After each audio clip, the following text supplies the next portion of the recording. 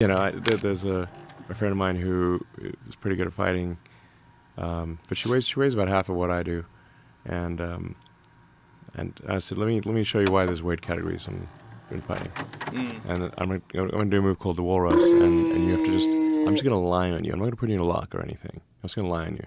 So Elon Musk is a case study about this weird age that we currently live in, where the perception of a person can shift dramatically over a period of just a couple of years. Just do a complete 180. Just a couple of years ago, he was supposed to be this Tony Stark type of figure, this galaxy brain super scientist that was more wholesome than your fondest childhood memory and held the secrets of the universe in the SpaceX headquarters. And then he went on the Joe Rogan podcast, inhaled some weed, and proceeded to do a bunch of things that made a lot of people hate him. And to be honest, I'm still a little confused as to why people hate him as much as they do, because a lot of the things that he does to me are just hilarious. Like buying Twitter and destroying it is funny. I'm sorry. Like, people always get together and give each other these hypotheticals of what they would do if they had an unlimited supply of money. Like, yo, I would pay somebody $1 million to kick their grandma. Or the old 6th grade bus stop classic of, would you blow somebody for $1 million? Yo, I remember this one time at the bus stop, this kid goes like, $1 million? Yo, hells yeah. Yo, I'll buy myself a new mouth. All I'm saying is people always talk about it, but then clutch their pearls when somebody actually goes and does it. He's living his life exactly like a lot of you would if you had the chance. I'll say this though, seeing more of him in popular media and how he operates and talks, I don't know if he's the super genius that he's been built up to be, but I'll say this. He can sketch, he can draw. Like, he can draw. He's not Picasso, you know, he's not at that level, but he's borderline artistic. And there's nothing wrong with that. Of course there's nothing wrong with that. I mean, the guy can draw. There's nothing wrong with that. But I'm just saying, if you listen to him talk... I challenge him to a duel under any circumstances. A sword fight? Sure. There's just a little... I'm willing to do it anytime, anywhere, any place, any role. Just a little something. So when he was on the Joe Rogan podcast recently and the discussion breached his potential fight against Mark Zuckerberg, my man did not disappoint. I was like, okay, how about the Vegas Octagon? And then Italy actually was willing to let us use the Coliseum. First of all, let's give Joe Rogan props for dressing up like the Joe Rogan A Slick meme, because that is funny. I love it when people poke fun at themselves and don't take themselves too seriously. Elon, I guess, is dressed like one of the Ricks that evil Morty offed at the Citadel, or that Tim Burton version of Charlie and the Chocolate Factory, which, by the way, is a very underrated movie. It got a lot of flack, but you should watch it. Try it out. Also, Elon pulled up in the Cybertruck prototype and Joe shot an arrow at it. blew the arrow apart. I mean, these people are in their 50s and living their best lives. Anyway, once their conversation eventually hit his fight against Zuckerberg, Elon just went... People take note when a small army defeats a big army because it is so unusual. Yes. Not because it's normal. Right. You know, if it's like, it was 2 against 10,000, and boy, did we beat those 2 guys up. Basically, Elon decided to take the Bradley Martin approach and say that, hey, he's a small guy and I'm a big guy, therefore I am better than him. Lie crossways on you and you try to get away. And you won't be able to get away. Because you couldn't. Just, you know, like if a horse falls on you, right, you can get trapped under a horse. Right, but you're not a horse. What do you weigh, about 230?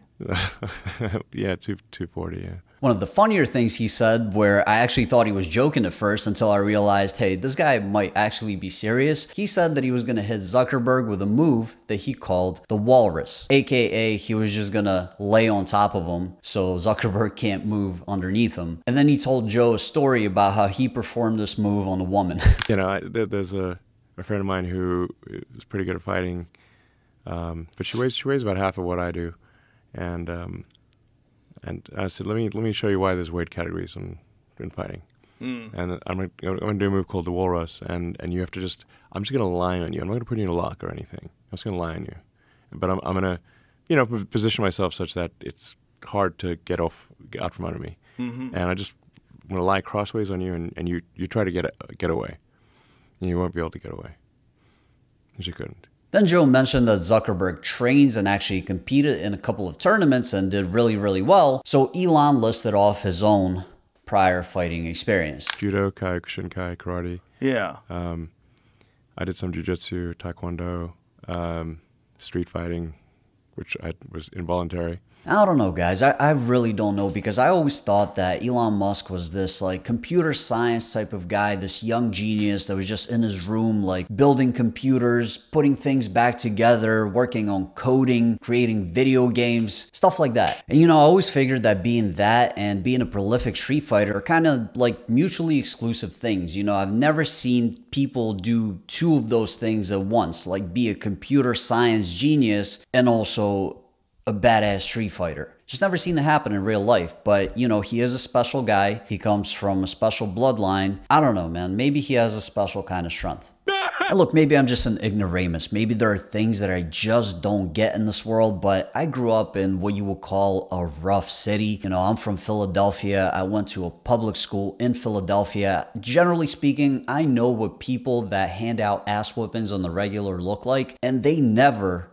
ever look like this. On the contrary, I've seen kids that look like that get abused on the regular. I mean, just the hair alone. Like, people would have been smacking his hat off just to rub the top of his head. I mean, kids are animals around here. What can I say? Maybe things are a bit different in South Africa. I don't know. Maybe in South Africa, this is the guy. This is the guy that does things. The warrior king, the white panther. So like it's side control? So from some like legs across your face, is that what you mean? No, if you try to do an arm bar on the side. Here he is describing jiu-jitsu maneuvers to Joe Rogan, a jiu-jitsu black belt. And you can tell that he has absolutely no idea of what he's talking about. Like, he's seen these moves on TV, but he doesn't know what they're called, and he doesn't really know how to do them. He's just trying to kind of recall the maneuver from memory. Very common. A one-arm bar? Yeah, one arm. Yeah. You know, you have your one arm around the neck, and you take their arm and you extend it across. Oh, I see what you're saying. Okay, so bar. like from a scarf hold. So a scarf hold, you would take the arm and put it over, and you would push it down with one arm. Yeah, that's unusual, though. And as I was listening to this, I was just kind of like, nah, like, there's no way he's that delusional. Nobody is. Like, nobody thinks that they can look at a move on TV and just understand how to perform it without even like really practicing it. But then I listened further and I realized that he might actually be that delusional, because Joe was bringing up different fighters and he was actually kind of getting butthurt that Joe was praising these fighters, almost as if to say, Joe, like, you got the greatest fighter sitting in front of you right now. What are we talking about here, bud? For example, Joe talks about how Francis Ngannou has the hardest registered punch on the punch machine. And Elon goes like, oh yeah? Well, you know, I haven't punched it. Like, let me see the machine. Like, what's up? He's the hardest puncher ever measured in all of MMA. There's a machine that we actually have outside at the gym. And if you hit this thing, Francis has hit it harder than any person who's ever lived. Yeah, well, look at him. Can I hit it?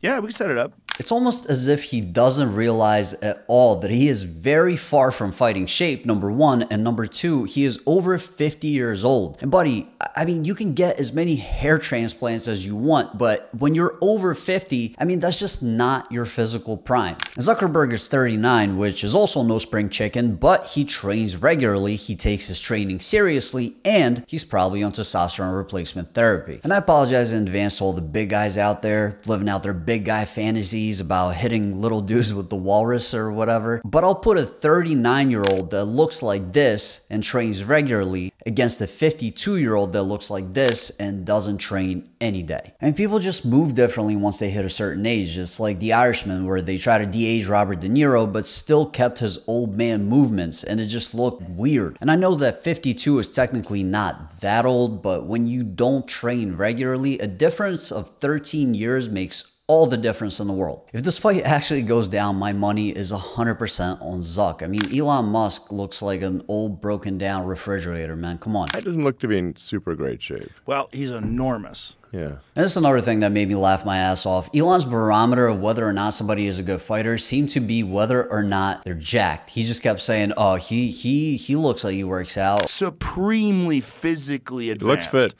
Joe kept pushing the issue of making this fight happen too, and eventually it got kind of awkward where you can tell Elon felt almost like backed into a corner where he didn't really want to talk about it, but he almost felt forced to, and it led to this like long, awkward pause. I'm just excited that you're interested in doing it still.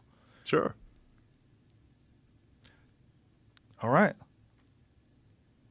Didn't you back up doing like sumo wrestling? Look, I'm not gonna sit here and pretend that Elon Musk is in some horrible, disgusting shape, because he's not. For a man his age, he is in decent shape, especially considering that his level of activity is most likely pretty sedentary. And due to that, he is definitely not in fighting shape, whereas Zuckerberg, to me, just looking at him and knowing what he does, most definitely is much closer to fighting shape than Elon. Like, if you put the two of them on the spot and said, hey, do 50 proper chest to floor push-ups right now, go, I believe that Zuck would be able to do it, and I think that Elon wouldn't even be able to do 15. I think the guy is completely delusional about his physical abilities. I think he's delusional about fighting. I think he's never been in a real fight. I don't think he's ever competed in any martial art on a high level, and if he even trained in a martial art like he claims to have, I don't think he's ever achieved anything of substance in it. I think him and Zuckerberg have a common issue. They both have more money than they know what to do with, but now they are looking for genuine human connections and male friendships. They just want to be cool. They want to be one of the boys. They want a cold beer on a Friday night and a pair of jeans that fits just right. But they're taking two different approaches. Zuckerberg, the more humble of the two, is partaking in activities and actually trying hard to do the things that he thinks the people that he wants to be friends with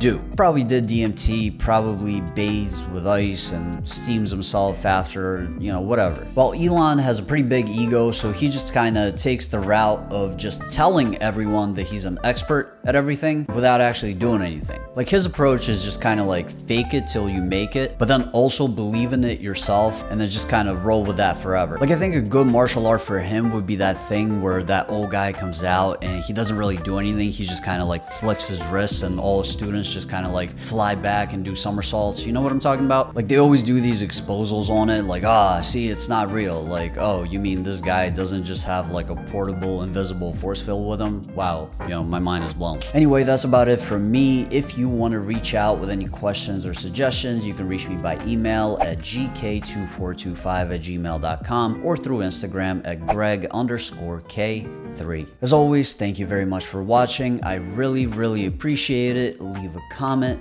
leave a like, tell your friends, put the word out so that we can make it out the hood with this one.